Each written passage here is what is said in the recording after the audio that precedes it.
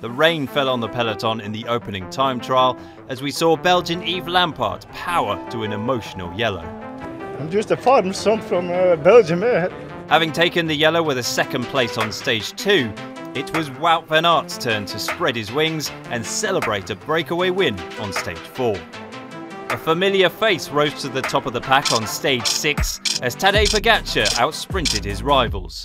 It was all smiles for the defending champion on stage 11, but was this a bluff?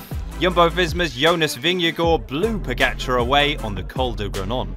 The final day in the Pyrenees was Pogačar's last chance. He crashed. But his rival graciously waited for him to catch up.